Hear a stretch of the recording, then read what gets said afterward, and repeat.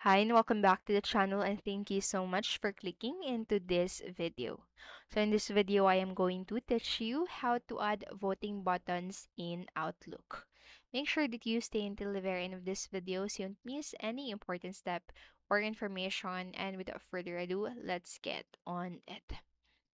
So the first thing that you need to do here, so on the message window on the options tab, if you use the simplified ribbon, just you click the use voting buttons. So if you don't see these elements on the ribbon, just click on to the more commands button. It is the 3 points to the very right of the ribbon buttons. So after you've done that, just select one of the following right here. So for the approve reject, select this if you only want to receive proposal approvals or rejections for your question or proposal, and yes or no. So this is the best choice when you want only a clear yes or no, and then yes, no, maybe. So this voting option offers recipients a third option, and for custom, just click this command to create custom names for voting button. So if you choose custom item, it opens properties dialog box. So in the properties dialog box,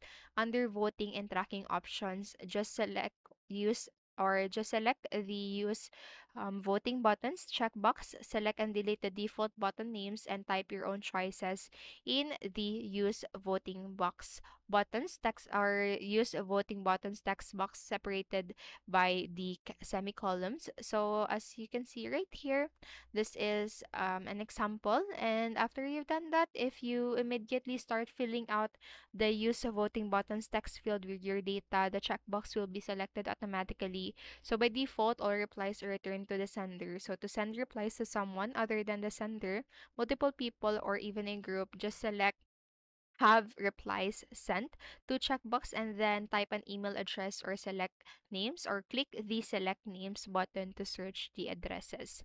So see more about using the have replies sent to option, and to set the start and end date and time of voting, just select do not deliver before and expires after checkboxes. So see more about how to send an email later, and then what you need, and set the expiration date and time for the email messages. So after adding the voting buttons to the outgoing message, just Outlook displays the message, and you added voting buttons to this message above the message header.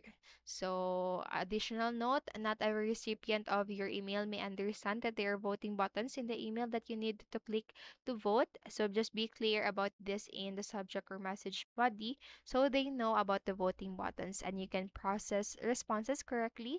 And the maximum number of voting buttons is 32. And if you have more than 32 buttons or voting buttons in a message, Outlook discards them all without warning the user. So unfortunately, at the time of this writing, if you send a message with voting buttons from Outlook.com account, they will not work. So this means that you can add these buttons, but recipients won't see them in their emails.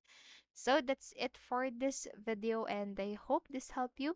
And if it did, please make sure to like, subscribe, and hit notification bell button so you don't miss a video. Thank you so much for watching and have a great day. Bye bye.